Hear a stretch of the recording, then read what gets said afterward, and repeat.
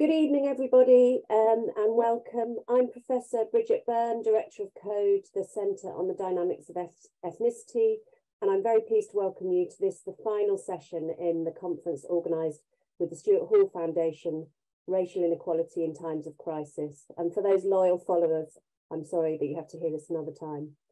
But anyway, well, COVID-19 highlights and exacerbated long-standing racial and ethnic inequalities in the UK across a range of social arenas.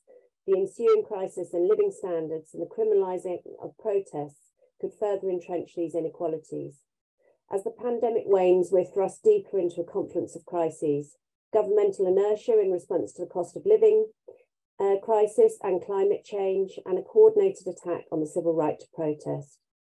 While COVID-19 threw existing inequalities into sharp relief, these crises continue to disproportionately impact the lives of society's most vulnerable people.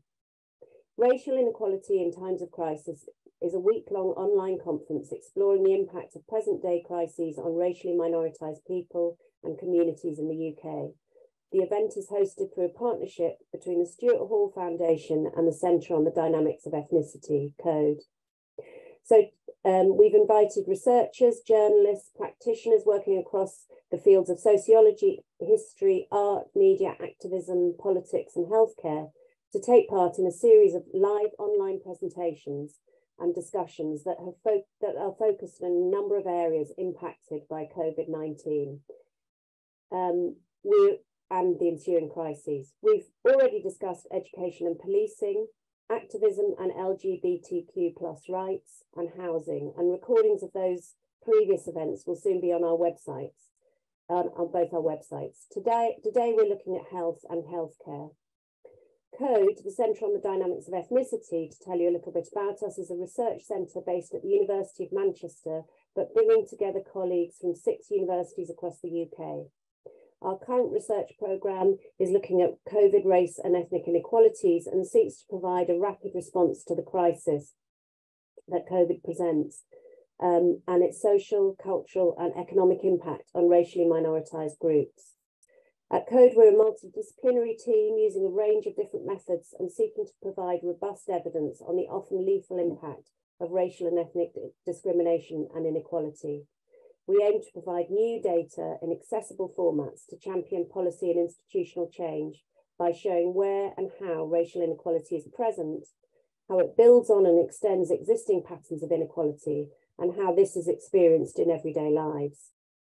We're very clear that the impact of racial and ethnic discrimination and disadvantage are not one-off events, but processes that happen across the life course and across all aspects of the lives of individuals and communities. We want to understand these processes, but also working with a range of partners, we want to think about how communities are challenging discrimination and disadvantage, particularly in the wake of Black Lives Matter. The Stuart Hall Foundation was established in 2015 by Professor Stuart Hall's family, friends and colleagues.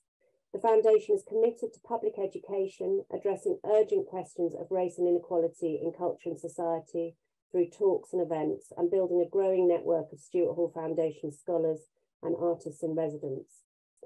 The foundation works collaboratively to forge creative partnerships in the spirit of Stuart Hall, thinking together and working towards a racially just and more equal future.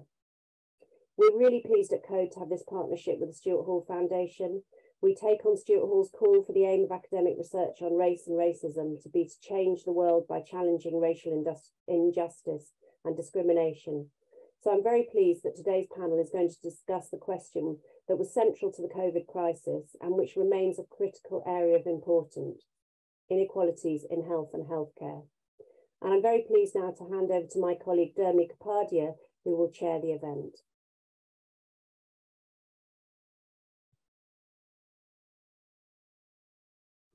Hi everyone, and welcome to the 4th and final day of Stuart Hall Foundation's week-long online conference. As Bridget said, I'm Dharmi Kapadia and I work at the University of Manchester in sociology, and I'm also a member of CODE, and I'll be chairing today's event.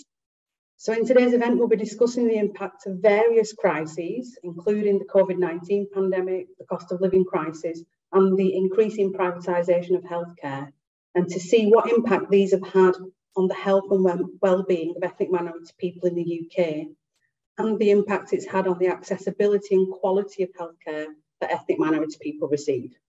So we've got a fantastic lineup for you. Professor Dawn Edge from the University of Manchester. If you could just come on briefly, Dawn, just so everyone can see you. And Professor Laia Bécares from King's College London. And Jabeer from the Race Equality Foundation.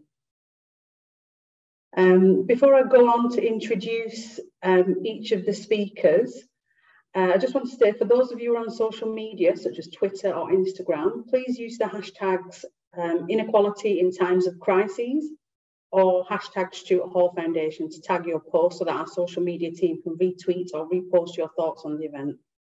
And just to remind you of the structure of the event, each of our speakers will speak for about 10 minutes, and then I'll chair a discussion with them for about 30 minutes. Following that, we'll have about 15 to 20 minutes for questions from the audience. So if you could please post your questions to the speakers via the Q&A box in Zoom, that would be great. And the chat function is also open for more general comments and for us to post relevant links to you. So do please check that box as well for links for work done by our speakers and by CODE and the Stuart Hall Foundation. So our first speaker tonight is Laia Bécares, Professor of Social Science and Health in the Department of Global Health and Social Medicine at King's College London. And her research interests are in understanding the pathways by which discrimination and marginalisation of people and places lead to social and health inequalities across the life course. And she has a specific focus on racism and heteronormativity as systems of oppression. So I'll hand over to Laia, and the rest of us, if we can turn our cameras off.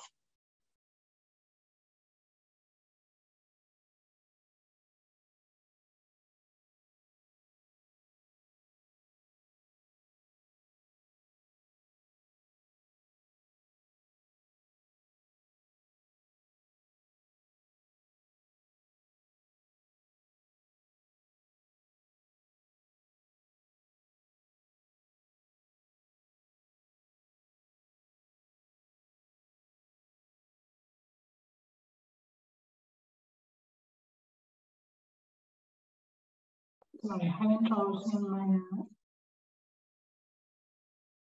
should know I know how to. If you go to slideshow, Laia. Yeah. Yeah, from beginning, yeah. Okay.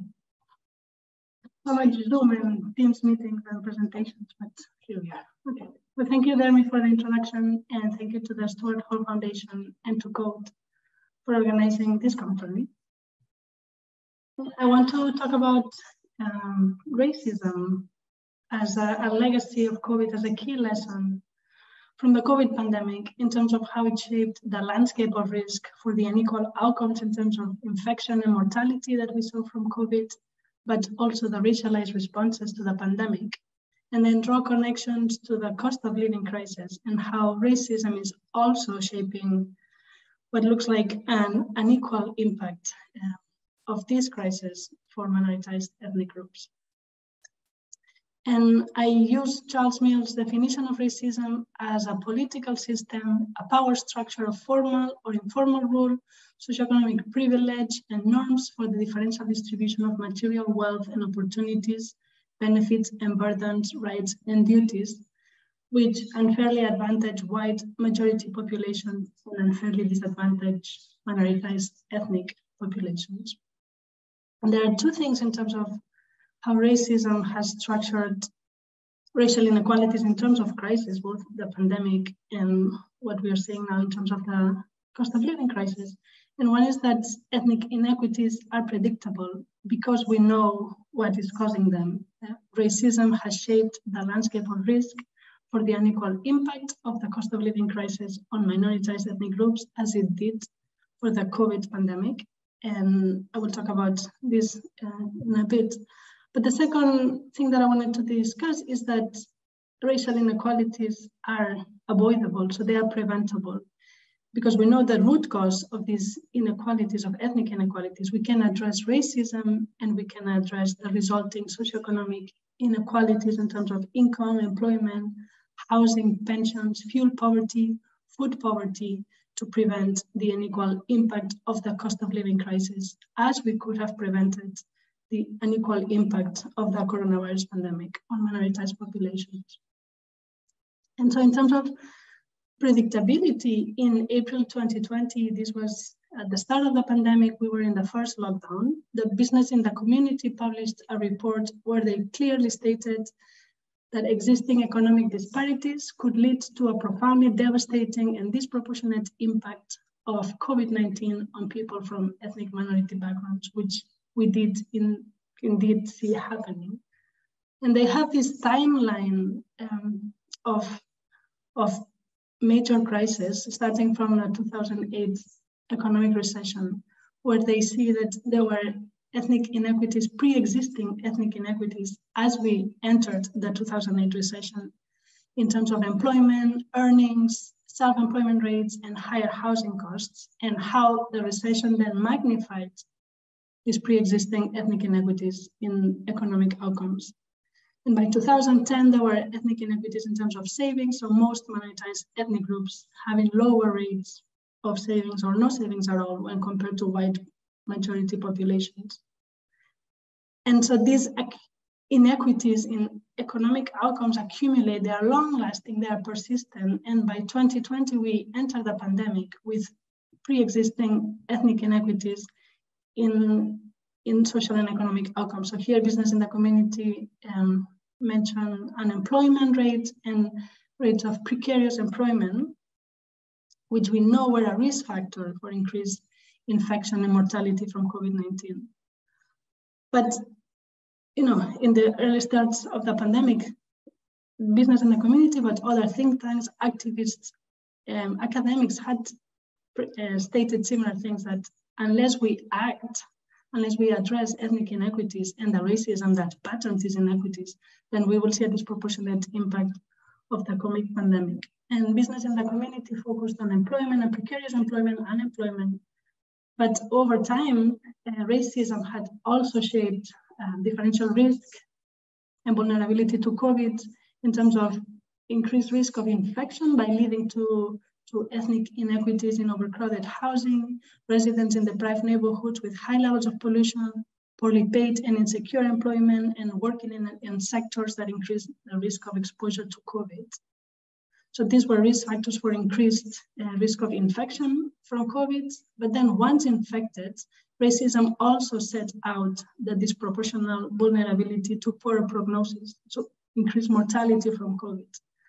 And it did this by leading to ethnic inequities in health in terms of asthma, diabetes, high blood pressure, and coronary heart disease. And these were underlying risk factors in terms of health that led to COVID mortality, COVID-19 mortality.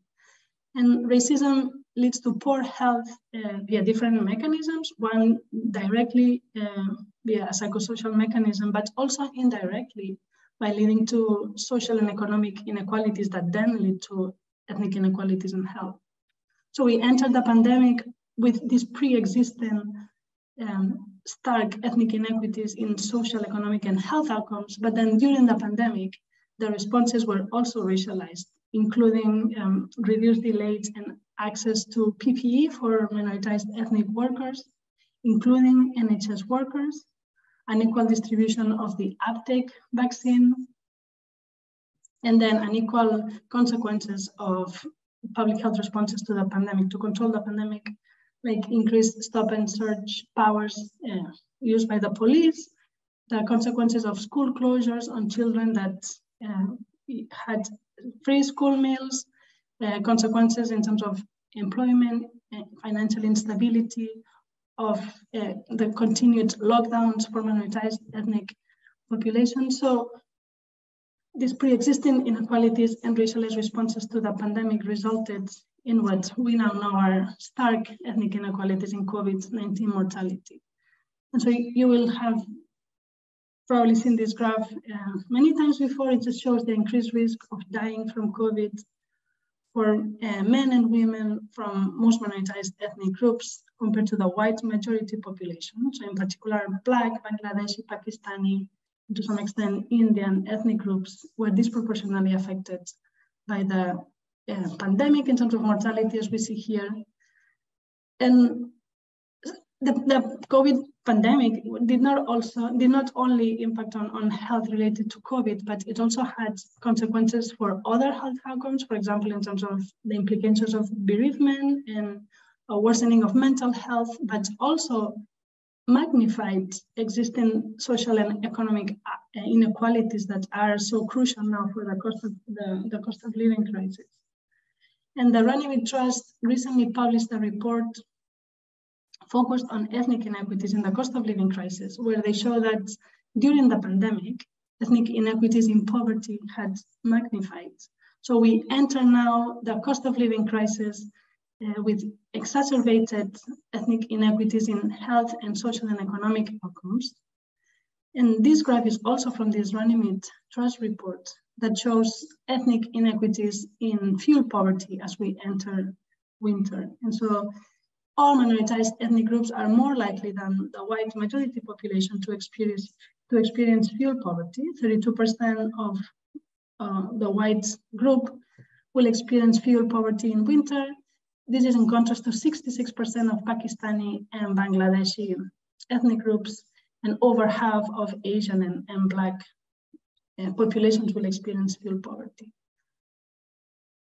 So, you know, same as that we entered and left the 2008 recession with increasing ethnic inequities in health, and the same happened in the pandemic. This is what we are seeing now for the cost of living crisis. And just like the pandemic was not only a health and healthcare crisis, but it had wider social and economic implications, so is the cost of living crisis not only an economic crisis. And there are strong health implications of widening ethnic inequalities in economic outcomes. And there is a wide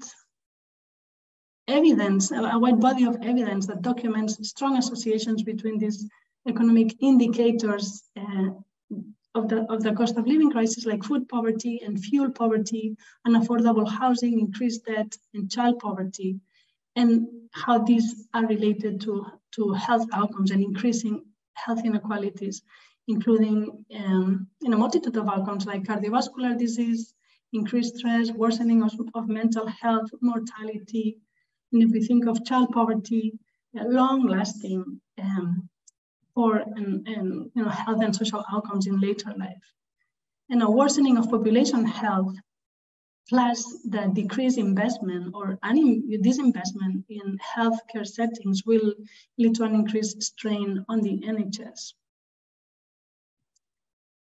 And oftentimes policymakers and some academics, because they observe outcomes at the individual level, like individual level health and individual level poverty, they relate individual level outcomes to individual level causes, so behavioral causes, for example.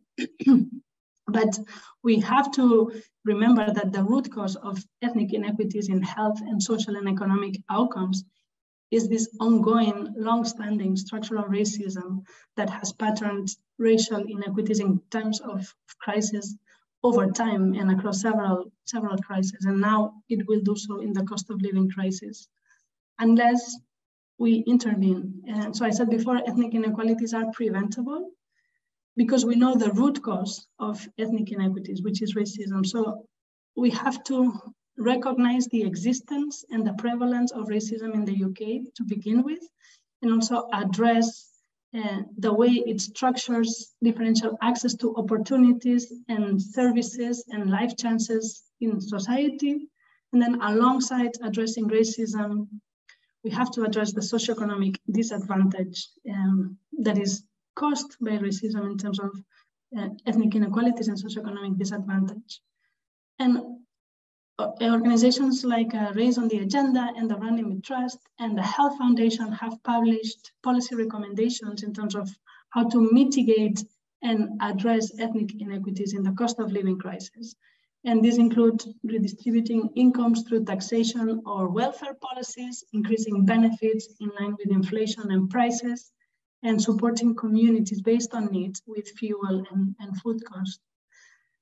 And then also strengthening public services like the NHS, but also thinking about educational systems and social care systems And then acting across the life course, so thinking not only how the cost of living crisis may be impacting the working age population, but thinking also about childhood and then older populations as well. And then intervening so that we can reduce and address ethnic inequities across time and generation so that they don't further magnify in this cost of living crisis, like we saw in the COVID pandemic and we saw previously in the 2008 recession. Okay.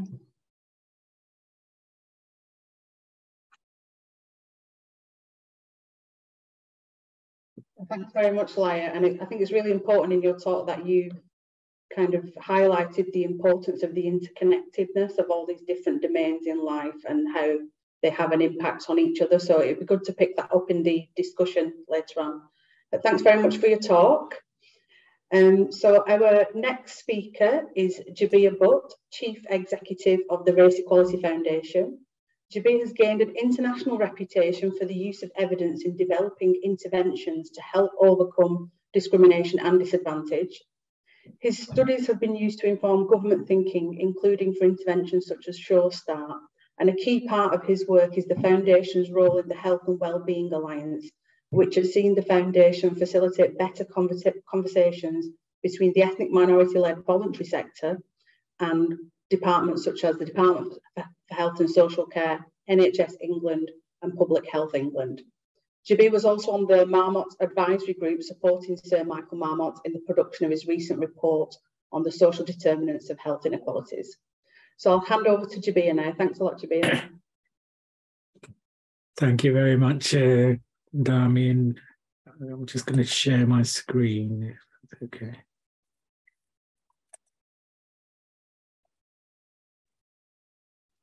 Hopefully everyone can see that.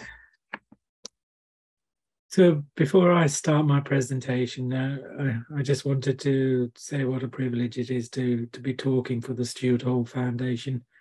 I never got to meet Stuart Hall, but I was lucky enough to hear some of his lectures and obviously read much of his writing as well. And it's important to recognise that his searing analysis of how racism was shaping the lives of Britain's Black, Asian and minority ethnic communities was always accompanied by ideas on social action that you could take forward.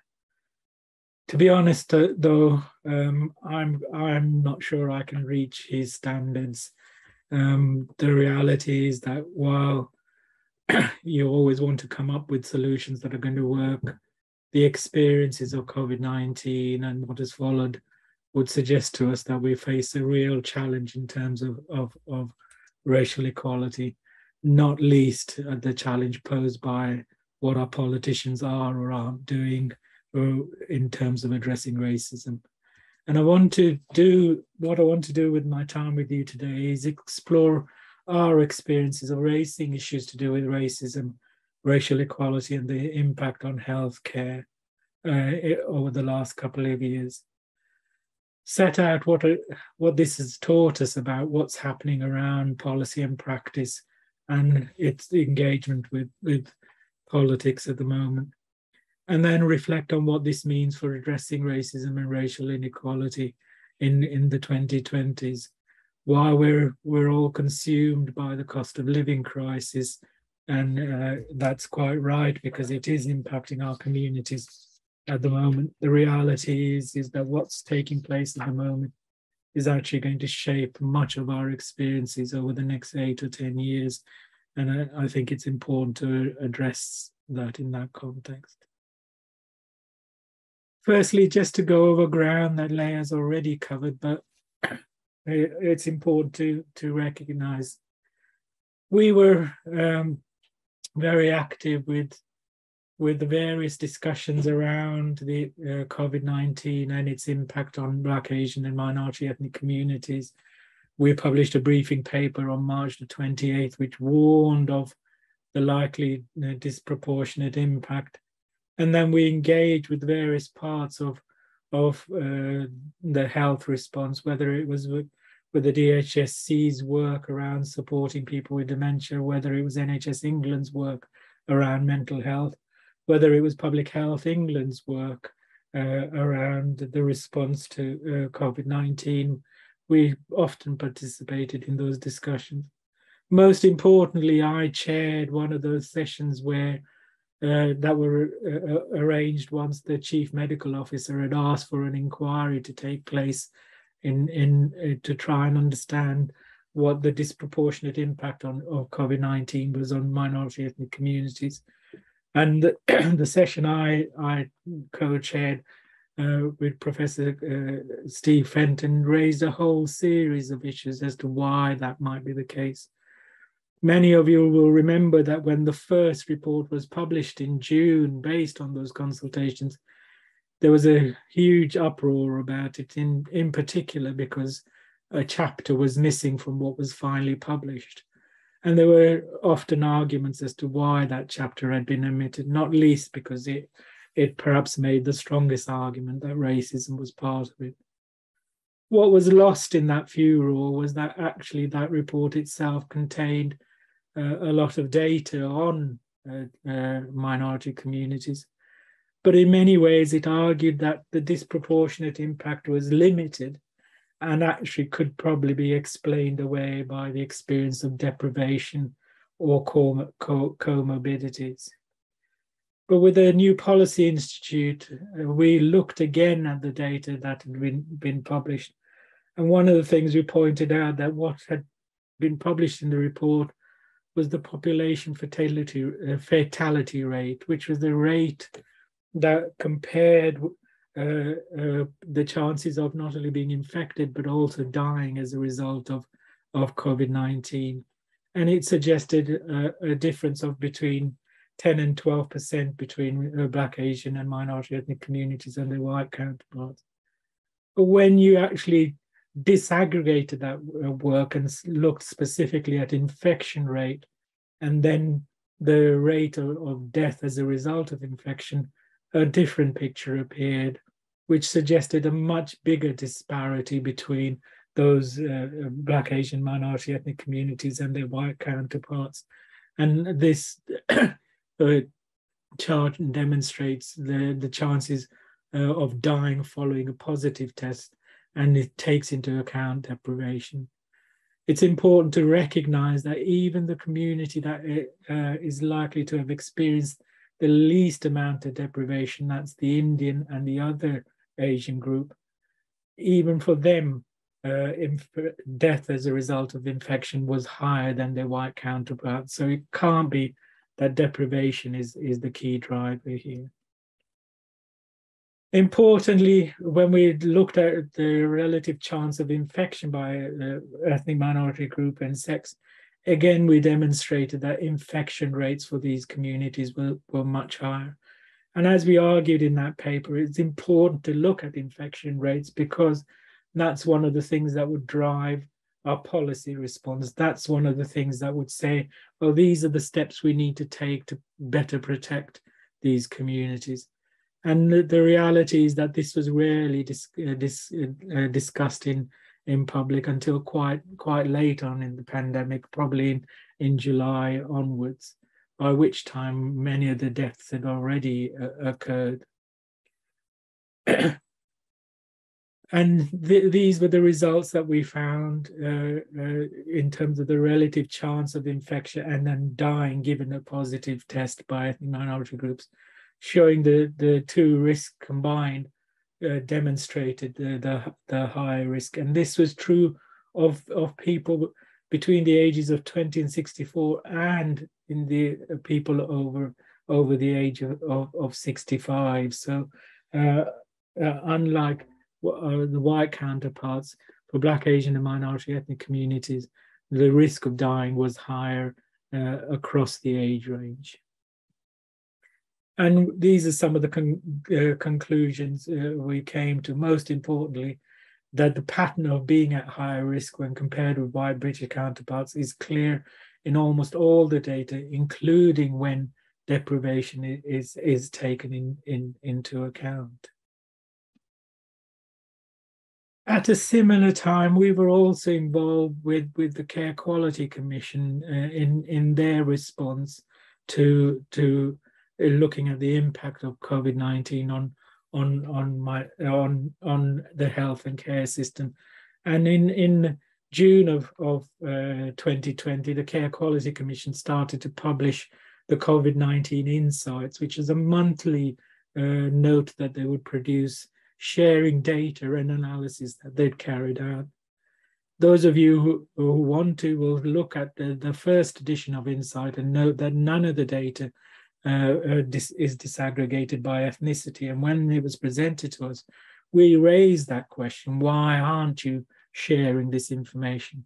And the response was that the data they collected, for example, on the notified deaths in residential care, while it required those care homes to provide ethnicity data, it was often poorly responded to, and therefore you couldn't break down that data. We argue with the Care Quality Commission that they needed to do something about this, that it wasn't good enough to say we can't do anything.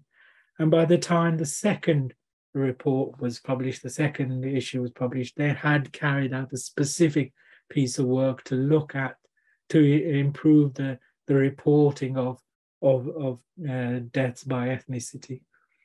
And they produced two charts. The first on deaths of all adult social care services users due to suspected or confirmed COVID-19. And this is for that period from 10th April to 15th May, when deaths were rising dramatically.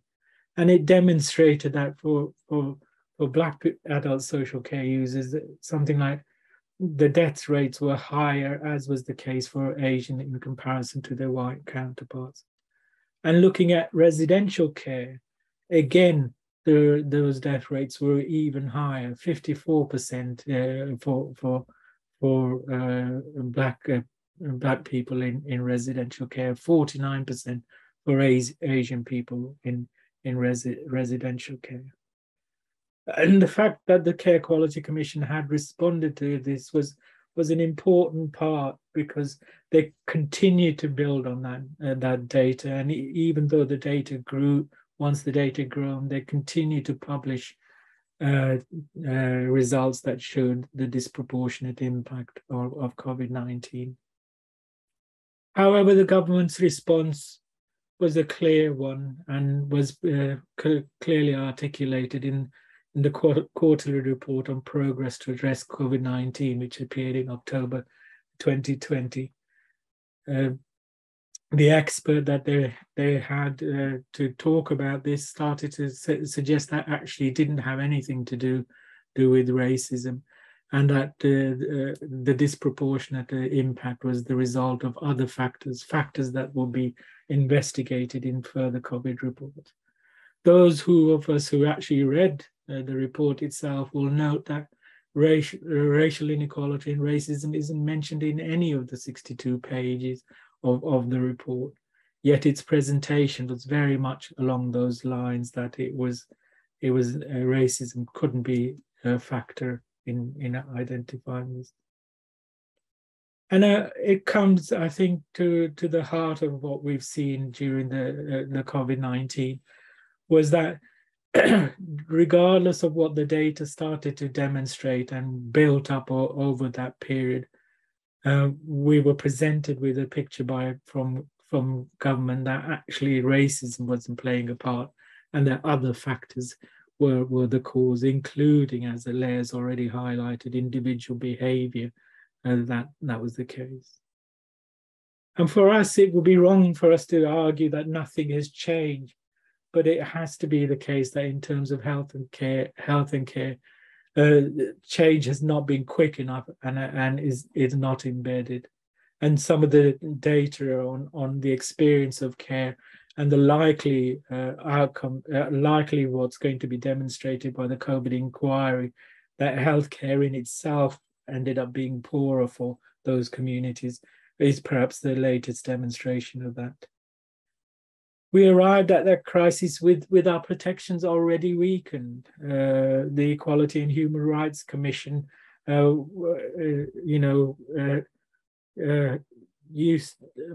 funding had been severely cut over the last 10 years.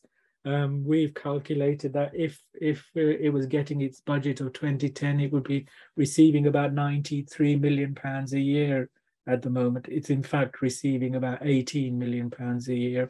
And that was just one element of those levers being undermined and therefore the protections being weakened.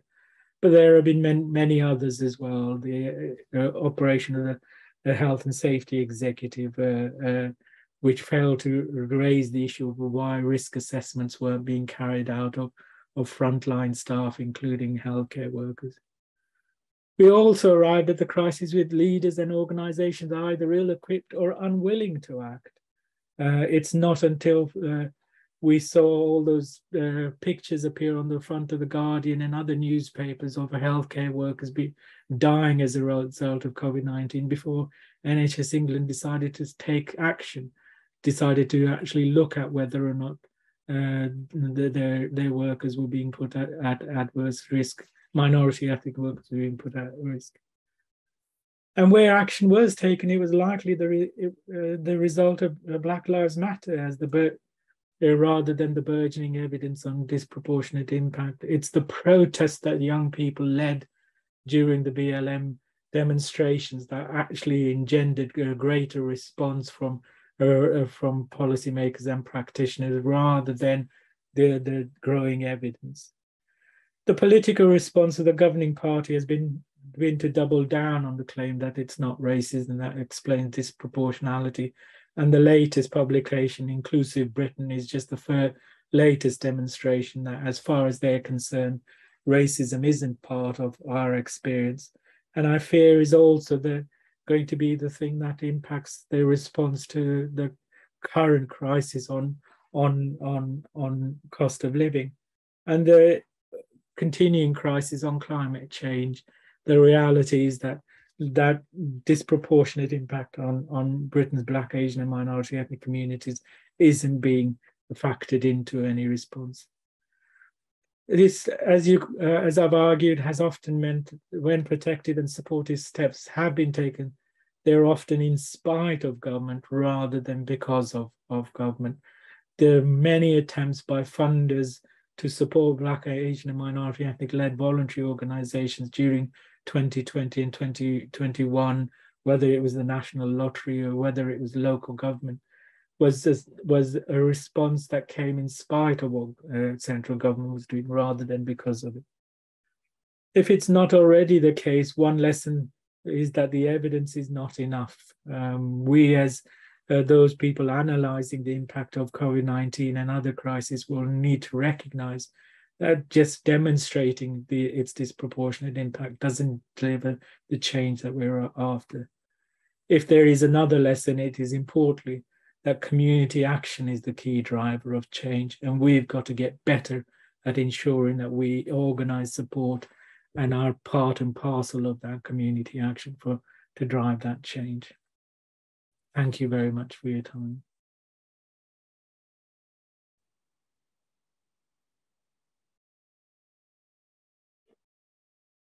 Thanks very much, Jabeer.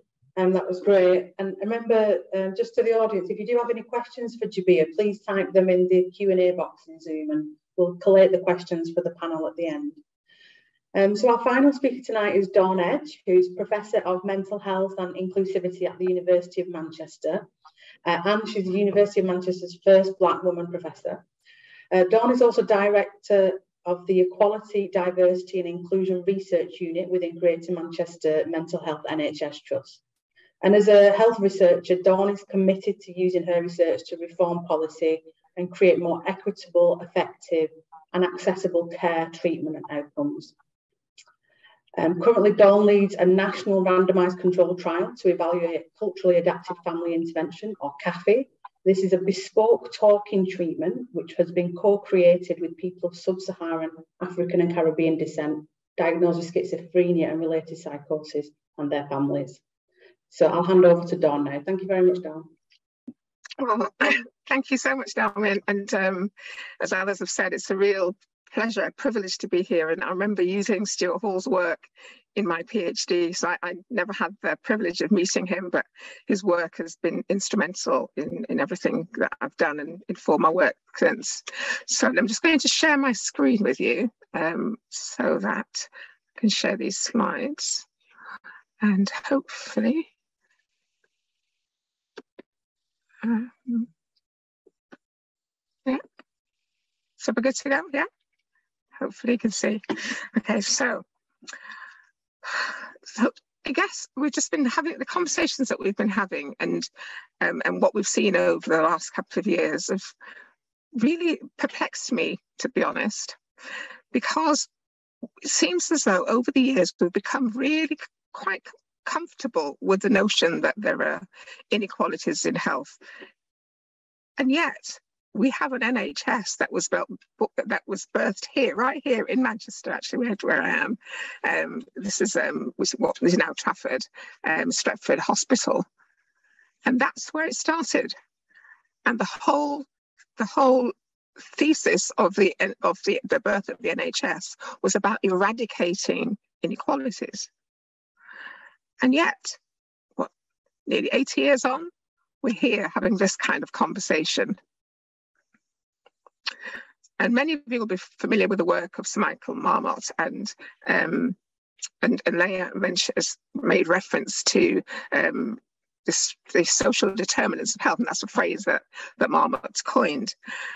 And just to take some headlines, so he did the review in 2020, he looked again at what had happened, and he found that life expectancy had fallen, either flatlined or for some groups had actually fallen for the first time.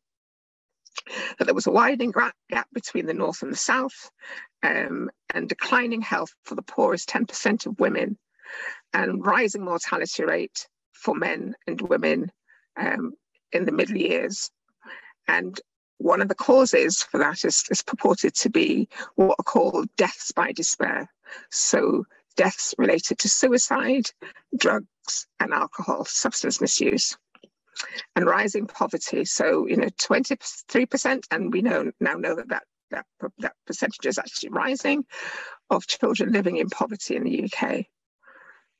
So what happened in the pandemic and what we're seeing now has quite a long trajectory. It's not new stuff. It's been around for a while, and yet it seemed as though when we started to see what's coming out of the pandemic, when we started to see the health inequalities, there was the obfuscation and people who were actually denying that there was any relationship between the outcomes that we were seeing and race. But also it seemed to have taken people a bit by surprise, which is really, really surprising that, given the weight of evidence that we had beforehand about the relationship between ethnicity, urbanicity, and a range of, there are other conditions, for example, that only affect people from Black, Asian, and other minoritized communities. So things like sickle cell anemia and thalassemia, there are some conditions that actually put people at greater risk, but none of that seems to really have been taken into consideration. And I'm really glad that Jabeer mentioned the tendency to automatically couple inequalities with poverty and blackness, and particularly around COVID with the death rates, because just thinking about the NHS, 21% of NHS staff are from minority backgrounds, but they're accounted for 63% of all COVID deaths. And you would have seen when those deaths started, when I think they really began to take traction, was when they showed that the first 8 medics that died were all Black or brown people. And so, we've Laia in her talk has outlined some of the possible explanations around for the disproportionate impact of COVID on minoritized communities, including comorbidities. But it's really important to say that these things, as Jabeer showed so expertly in his presentation, were not just about old people. These were things that were happening across the life course. So Black and brown people were more likely to get COVID at an earlier age and in their middle years, as opposed to white people. And really important to remind ourselves, but something that we've always known, is that there's what is called an inverse care law, which is linked to what's a social gradient, where health and wealth are inextricably linked, and those who are richest have the best access, the greatest access, the quickest access to health care, and those who are poorest have the corollary. And it's interesting that we've only really, and as Jabeer pointed out, not even all of us, we've only really just begun to talk about the impact of race and racism.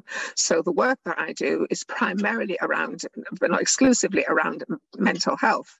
And we've known for such a long time that there's a disproportionate rates of diagnosis, particularly for serious mental illnesses like schizophrenia and psychosis amongst Black men in particular. And yet, racism has not been part of the discussion about the etiology, about the causes of disproportionate rates of mental illness in some categories and in some groups.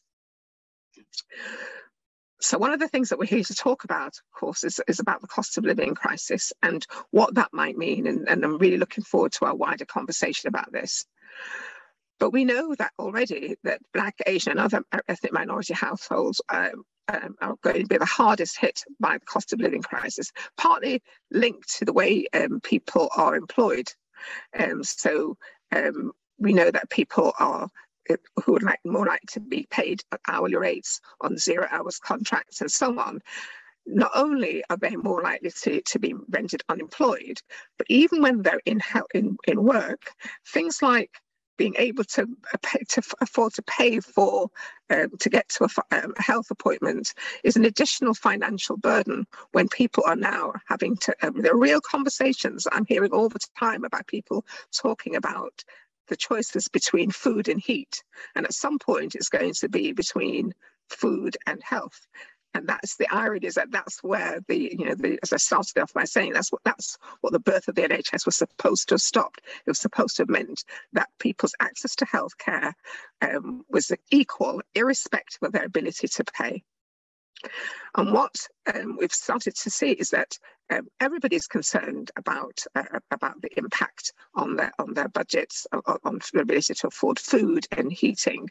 And as Laia was showing, the impact of that if you live in a cold home, you're unable to heat it, the impact of that on respiratory conditions in particular. And what we're seeing here is already half of people from minoritized communities are talking about feeling anxious and depressed, and linked to their concerns of their ability to provide food for their families. So, we're about to have a budget, and it's been delayed, hasn't it? So 17th of November, I believe, we're going to have a new budget, and there's a forthcoming comprehensive spend review, but the government is leaving us in no doubt that there's going to have to be cuts. And when there are cuts, and particularly public spending cuts, these are going to disproportionately impact people from racialized and minoritized background. That much is clear. And so it's going to impact in a number of different ways. So, for example, people who are now increasingly talking again about privatisation. So I don't know about you, but I know members of my social networks, very ordinary people, who are now saying, I can't wait for an appointment. I'm going to use my savings if I have any, and I'm going to use those to go private. And more people are doing that because they're desperate, and that's only going to increase.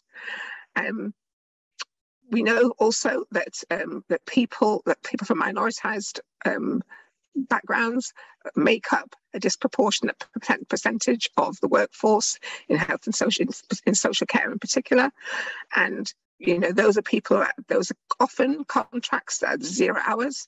And so again, when there's an economic downturn, there's a pressure on those people to not only to continue to work when they're unwell, but also to work for less than, or the very best, the minimum wage, and not really be in a position to advocate to have a living wage. And we see also that with the NHS and other bodies outsourcing to services, and really, the Equality and Human Rights Commission have highlighted that that's really a way of part of the consequences of that is it avoids people having to adhere to health and safety regs and other things like that. So that means that people's health and safety are then more likely to be compromised. And we know that people who are able to pay for their care are going to get better quality care. And so what happens then is people kind of vote. There's a migration away from people, from the places where the healthcare is already poor. So you just have to look at where GPs are located and look at where there are vacancies. You have to look at just mental health trusts where they've got the highest rates of vacancies, and they tend to be in those places where there is greatest deprivation. So the health workers want to work in places where they can provide good healthcare, and in those areas where that's least likely to happen, people are voting with their feet, leaving a bigger gap.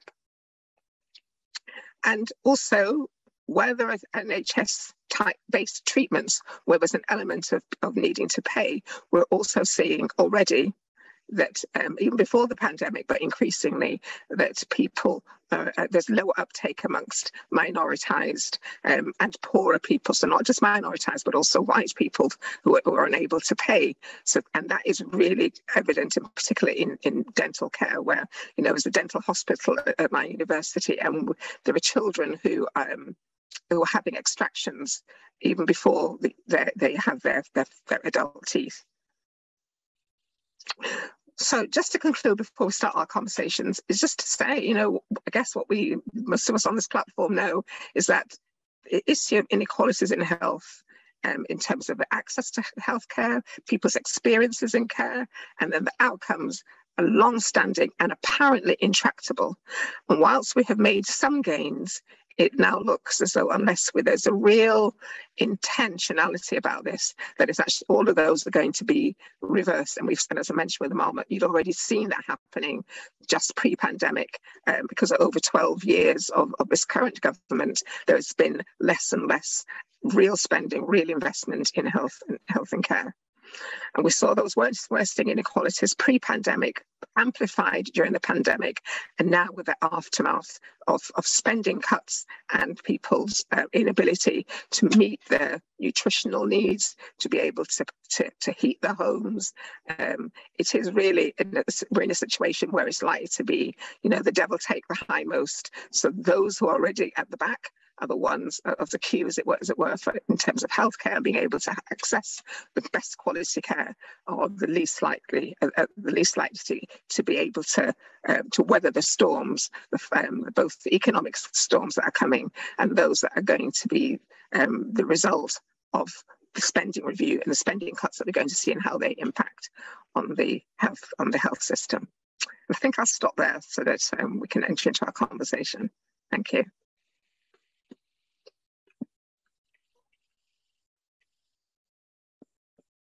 Thanks very much, Dawn, and thank you to the whole panel for their really well explained, detailed and interesting talks. If I could invite Jabeer and Laia back now onto the panel, and I'm just going to pose a couple of questions to you before we go on to some questions from the audience.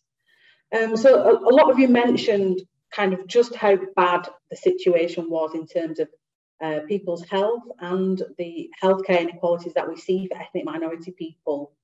And you highlighted how bad that actually was before the pandemic. So before, March 2020, we already knew things were really bad for people. And a lot of us on this panel and people in the audience will know that one of the root causes of this is racism, patterned at the structural, institutional and interpersonal levels. So do you think that there is more recognition now, here at the end of 2022, of the impact of racism on health inequalities and healthcare inequalities than there was at the beginning of 2020? So I'll go to Laia first, just because you spoke first, not for any other reason. I think there is, because of as Jabeer mentioned, the Black Lives Matters activism and movements from a community ground up movement, there has been a greater mobilization around the role of racism in structuring ethnic inequities. But also, as Jabeer mentioned, the government is actively denying the role of racism. And this is shown in documents during the pandemic and after, but also in the responses and approaches to pandemic, but also to the cost of living crisis that Dawn mentioned.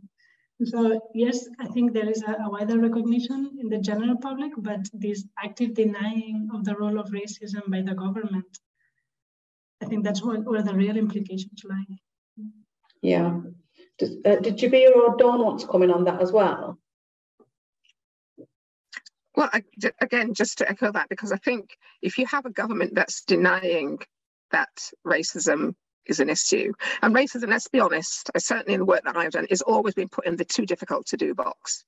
The issue of race and mental health has definitely been is a really good example of that, where those inequalities have just been reported about for 60 or 70 years. There have been lots and lots of research published about that, but actually nothing done, nothing about what are the solutions, and no real analysis of why that might be. Few theories thrown around.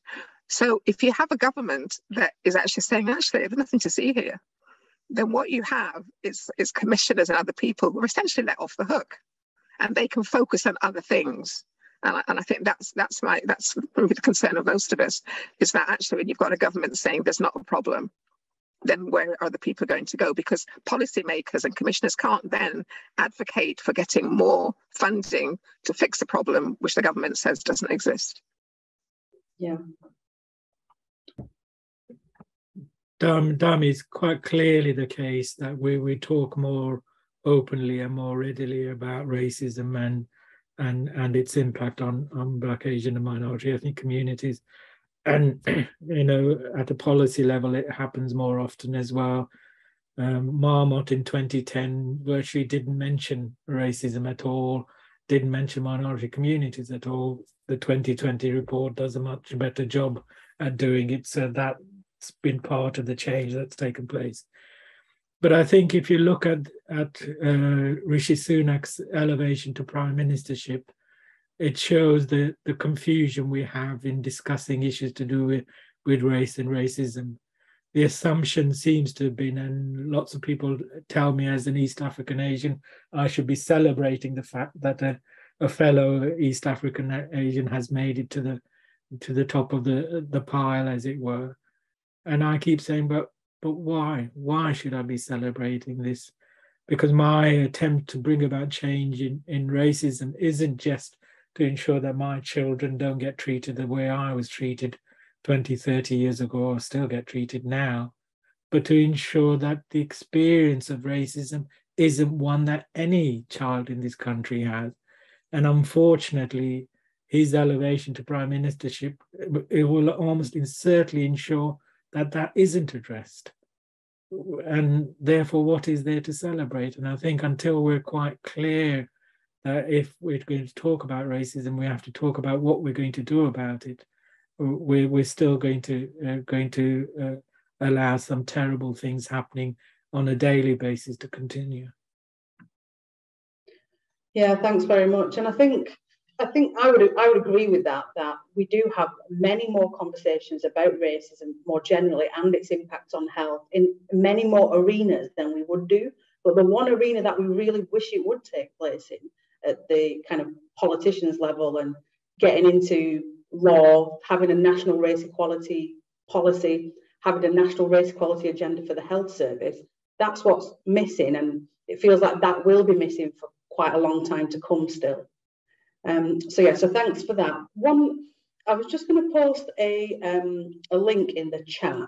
So this is a new report that's been published today by the NHS Race and Health Observatory, which shows ethnic inequalities in elective surgery. So this is routine surgeries or care that people have been waiting for. And it shows that some ethnic minority groups were much less likely to get this kind of routine care during the years of the pandemic.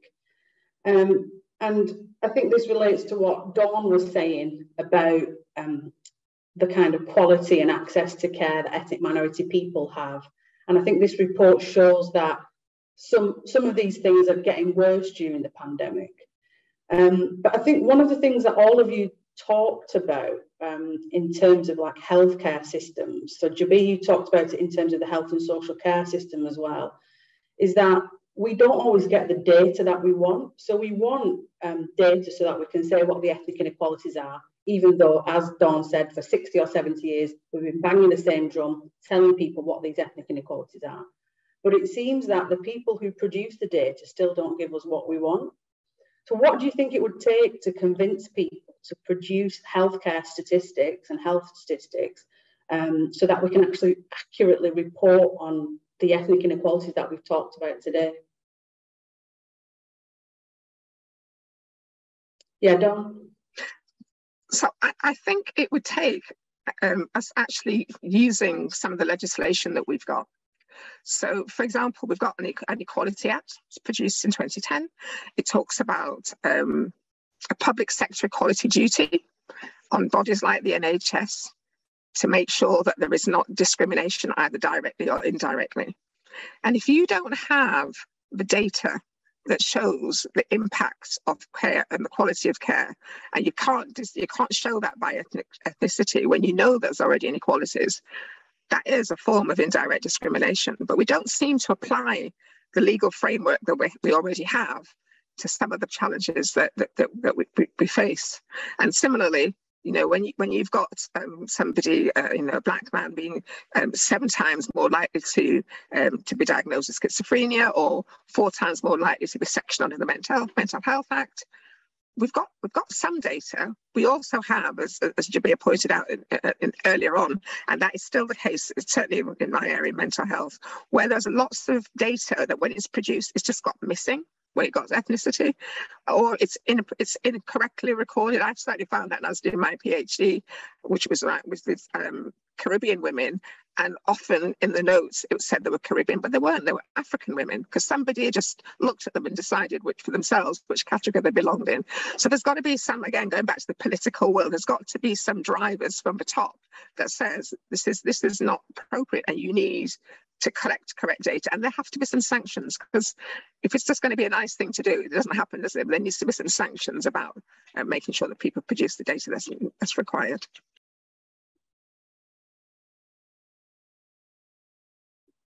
Laia, I don't know if you just wanted to comment as well, yeah. Yeah, so I agree with Dawn that this lack of data, it's definitely a manifestation of racism. So, yeah. And I agree with Jabeer that just documenting inequities is not enough to reduce them, but we do need thorough and good data on ethnicity in order to document inequities so that we can act on them. And I don't think it's just in terms of healthcare records to be able to demand, as Dawn said, appropriate or correctly recorded and published data on ethnicity, but we also need data on the determinants of ethnic inequity. So we need data on racism and how racism is leading to ethnic inequities in health and healthcare. And so I think pushing for data on ethnicity, accurate, and that it's available to the public, but also thinking about what are the drivers that lead, to ethnic inequities, and how do we capture racism? And so I think it's not just about data on ethnicity, but on the mechanisms as well. Yeah, and I think that's a really important point to point out that, a lot of these inequalities are happening before people even get to healthcare services. So, the data that Laia is talking about, those are the things that will tell us like who's in the worst positions before we even put healthcare services into the picture. So I think that's a really important point. Jabeer, did you want to come in on that? Just a quickie. We're about to publish a report on the recording of ethnicity in health and care settings, which is a parallel study to a piece of work that the Office of National Statistics are doing, funded by the Wellcome Trust. But one of the things that emerges from there is that the last time the NHS issued guidance on the recording of ethnicity was in 2001. That's over 21 years ago. And therefore, the situation we now find of things not being recorded, of things being misrecorded, of things of non-response as well. It's no surprise because it's not a priority. Because if it was a priority, guidance would be not only issued, but would be regularly updated. Managers would check that people are recording, managers will check accuracy and so on. And because it's not a priority, we get the situation now where sometimes the data is useful, often it's not useful. And even when you are able to do something with it, there's always a worry. So that Care Quality Commission data that I showed you, around 14% of their data is ethnicity isn't reported. So even when you can use it, there's a significant group of people who are missing from there. Yeah, I mean, that is going to be a really great report. Well, not great as in the sense that the findings are not great in themselves, but I think that's a really important report, Jabeer, because that is shocking that for 21 years the NHS has not published guidance on how for its staff to record ethnicity. And I remember when Laia, I and others did a report for the NHS Race and Health Observatory about ethnic inequalities in healthcare. And I checked the, I think it's called Health Education England, which is like a online training portal for healthcare staff, which may now be changing. But there wasn't even a module, like an online training that you could take to see, something basic about how would you ask someone about ethnicity, how would you record it. So I was quite shocked at that, but I think what you've just said to me is really just driven it home as to how low priority this is for healthcare services. So I'm going to go to the audience questions just a little bit earlier because we've got quite a few audience questions. So I'll just scroll back to the top. So we've got a question from Rebecca and Laia. You talked about there's, some ethnic minority people in certain sectors might be at increased risk of exposure to COVID. And she says she recently attended a council meeting in Tower Hamlets that revealed that there 70% of their health and social care staff are from ethnic minority backgrounds. And what can be done to protect these people now, or is it too late? Has the damage to these communities already been done? And I think that's a really good question. So not just for Laia, but for others as well to come in on.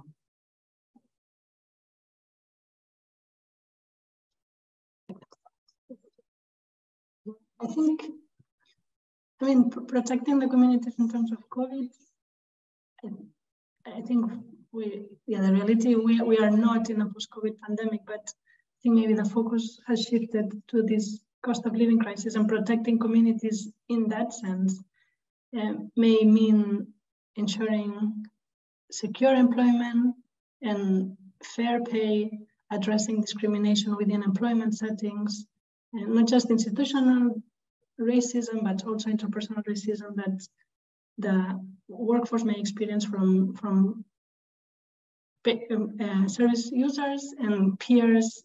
So protecting this community in terms of the cost of living crisis may look different than in terms of the pandemic, but still the responses are racialized because the protection is not coming. And as Don mentioned, the cuts will disproportionately impact on minoritized ethnic communities. And so I think that the causes are similar, that racism is leading to an underprotection of communities. And I think Kamara Jones, in her definition of institutional racism, says that it often manifests as inaction in the time of need. And so I think this is, if communities are not protected by legislation and by cuts, then how to protect them, then increase the financial stability. Yeah, well, thanks very much for that, Laia. If Don or Jabeer want to come in on that as well, please feel free. Dharmi, I recently had an article published in Care Talk about the experience of frontline care workers. And I've pointed out that in the latest data we've had, while there were around 960 deaths of healthcare workers during the COVID pandemic, there were actually 1,252 deaths of frontline care workers in the pandemic, but it's not reported. And the reason it's not reported is clear. If we look at what the EHRC inquiry has shown, they're much more likely to be women. They're much more likely to be from minority ethnic background. They're much more likely to be on 0-hour contracts. So the most fragile type of employment as well. As a consequence, they're less likely to be unionized. They're less likely to know their rights as well. So you've got a really vulnerable group who are then charged with looking after another really vulnerable group. And as somebody said in a conference I once attended, the poor are looking after the poor, and it creates a situation where we don't give it the attention that we do. And then we bring to the fore things like the workforce race equality standard, which is a really important step forward for the healthcare system, because it became part of the standard contract in NHS. But it spends all its time looking at what's happening at the senior levels, what's happening at chief executive level and so on. And while that's important, that's not where the majority of Black, Asian and minority ethnic staff are. The majority are in the lowest grades, and until we focus our attention on improving action there, experiences there, we're going to repeat this problem of not really challenging racism. Yeah, I think with the workforce race equality standard as well, like people like bank staff and like short-term contract staff who work in the NHS are not counted in that. And I completely agree with you that in the care sector, the inequalities are much worse, but we just don't have as much data about that. But if we had the full data, which kind of the Equality and Human Rights Commission recommended that we should have, we would see actually that sector is in much more dire need of support for its ethnic minority staff than the NHS is, I think. Dawn, sorry, you were going to come in. No, it's just fine. Just I was going to add to that really that, you know, what the workforce race equality standard, or the RES, shows is that you can have fantastic policies and procedures, but if people don't enact them, they're not worth the paper they're written on, are they? Do you know what I mean? They're just they're an exercise in, as Jabeer is saying, collecting data that serves a particular purpose, but doesn't actually drive the change that we all here want to see. So again, just thinking about the pandemic and the number of people who actually had risk assessments, the number of organisations where they actually undertook proper risk assessments of their frontline staff using, kind of using equality impact assessment to recognise the fact that some groups are much more likely to be affected. I don't even know if we've got the data on that. I certainly know the people I've spoken to in local organisations, and they didn't even know that was a thing. So we have policies and we have procedures. I mentioned the Equality Act, we've got RES.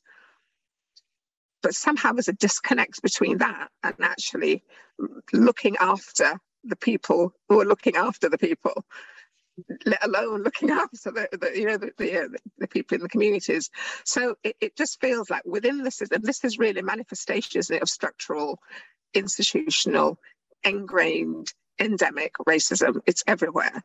So the people who are providing the care are themselves being let down and being treated unfairly and unequally. And then the people that they're caring for are also at increased risk of being treated unfairly and unequally. Yeah. Laia, have you got any comments on that? Or we can go to the next question.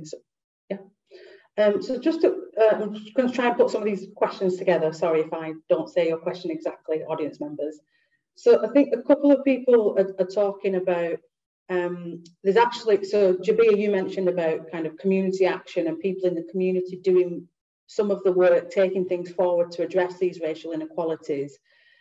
But there's a feeling that, how much can community members actually do with kind of low resources, emotional burden that they're already under. And I suppose this comes back to that kind of argument about who's best to provide services to ethnic minority groups. There should be provision within the NHS so that they're treated equally. But actually, we know that lots of people prefer to go to places like the Race Equality Foundation and other ethnic minority-led organisations to kind of get some support, not maybe directly with healthcare, but other things too. So yeah, just a comment from the panel really on, you know, is it the community's job to address these inequalities, and what should we be, you know, what should really be the case? What would be ideal?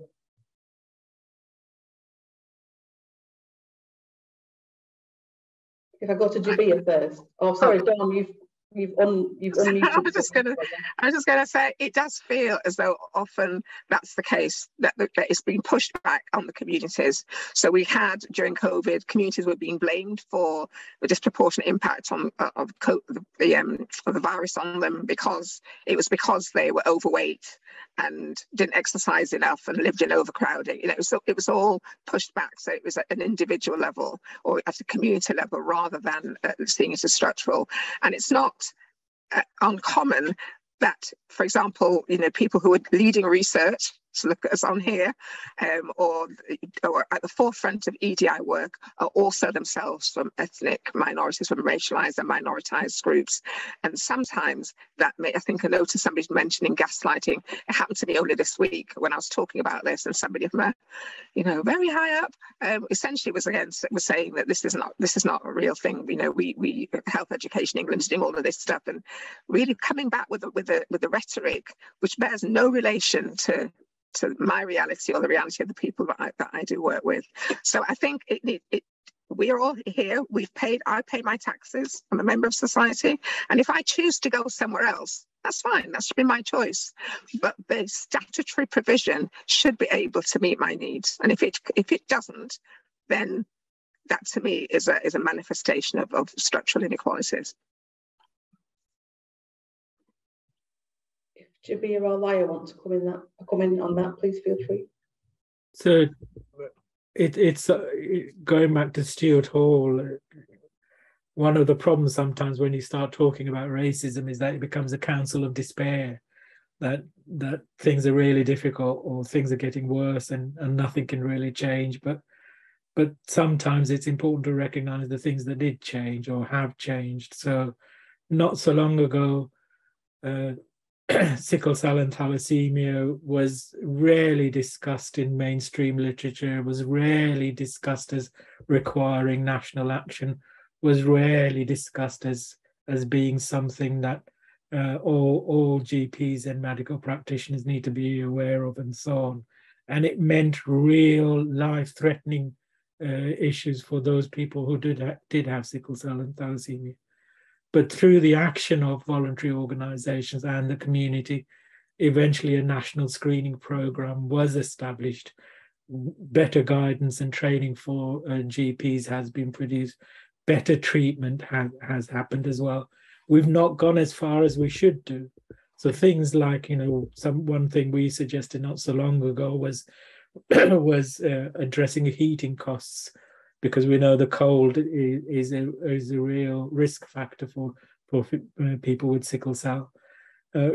Those things haven't been done, but it is the case that it's not where we were 20 or 30 years ago. Things have changed. Secondly, I think the experience with Marcus Rashford has to be identified as being another example of using community-based ideas to bring about change. And I think the way he has pressured and the way people have supported him to pressure that change is something that we all need to learn from and think about how do we build on that. Not get confused with trying to identify influencers or leaders, but understand the leadership that he's provided that's brought about that change. Thank you. Laia, sorry. During the Black Lives Matter movement, many institutions, including universities, had these bold statements about addressing racism and working towards racial equality. And I think in terms of accountability, where is this now? So how did these statements translate into action, into long-term outputs and action? And so I think, yeah, I think this was motivated by communities, you know, the activism around Black Lives Matter movement, but given these statements from big institutions, very wide institutions, then I think some accountability in terms of how is this then translating into actual long-term action around addressing racism. Yeah, and I think, yeah, we can't deny the community efforts and kind of activist efforts that go into making sure that these issues are raised to enough importance to be actually recognised by people who have some ability to change it. So I'm going to take just another question. I've got a question from the audience that says it feels like the NHS is broken intentionally.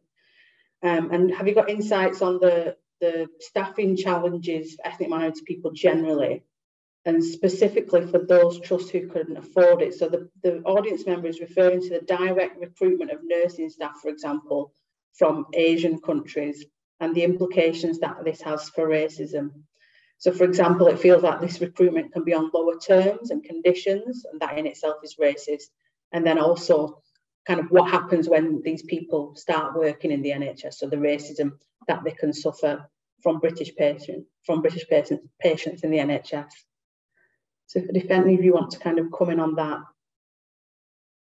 I think the workforce race equality standard that is reported by the NHS does report increased bullying, harassment and discrimination by patients and staff towards ethnic minority members. I was just discussing that with my PhD student this morning, actually.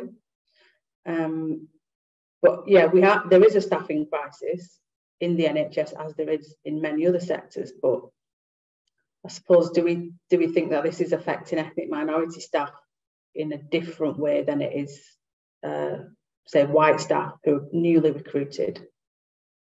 I don't know if you've got any insights from the mental health sector, Dawn, if that's something that's come up there. So I think we can look at this in different levels, can't we? So to fix your own problem by going to countries where they don't even have enough people to provide their own healthcare, and attract those people to come to your country, leaving those countries poorer for healthcare, I think that's morally questionable.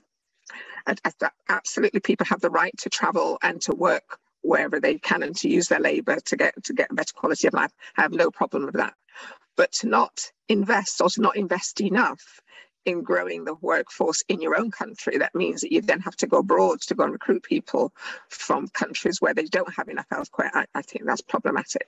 And you're right, when people do come to the UK, it is like Jabeer said, we have people who then don't necessarily understand the system, and then maybe are less likely to be unionised, less likely to understand their rights, and therefore more likely to be compliant.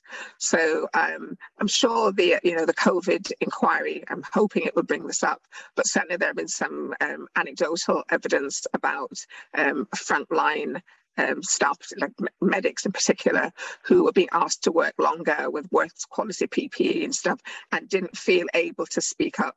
So I think, yes, there is, within all of the system, the thread through it all is racism. However, it manifests itself, and there are many different versions of that. Yeah. Jabeer or Laia, any comments on that? Dharmi, if you allow me to get on my hobby horse, we unfortunately for a very long time, and this includes the previous Labour government as well, have had an obsession with the market. We've assumed that one of the ways to achieve efficiency is to introduce competition within health and care, and by introducing competition, we'll be able to hopefully improve quality, but at the very least, we'll be able to drive down costs. But the introduction of the market has undermined a key fundamental about good quality health and care, which is collaboration. The more you're able to work with people, the more you're able to actually achieve that. So, for example, an acute hospital working with their GP to better understand what the particular patient needs is the way to achieve the best outcome for them. However, if the GPs having to question whether or not he can afford to send that patient to a particular for a particular test or a particular operation. You create a situation where it's become the market that's driving it rather than what's best for them. And we find ourselves in a situation where we're having to constantly think about competition rather than collaboration. And now we've decided that it's too difficult, and then we're going to create this integrated care system. But again, we've not dismantled the market. The market is still there, and it's still undermining people, and it's manifesting itself now in what's happening to the workforce. We've closed ourselves off from European employees, but we're now going to go further afield and undermine healthcare in Africa and Asia by bringing the trained people from there here. Yeah. Laia, any final comments on that? No. So I'm going to wrap up there, just so that we have a prompt finish at 6:30 in case people have to be elsewhere. I just want to thank all the audience for their excellent questions. I tried to get as many of them as I could across to the panel, and I hope some of the discussion also answered some of those questions. I think what we've heard today from our speakers and during the discussion has given us really a lot to think about in relation to how we can continue to tackle the crises that have been going on, not just since the COVID pandemic, but before that.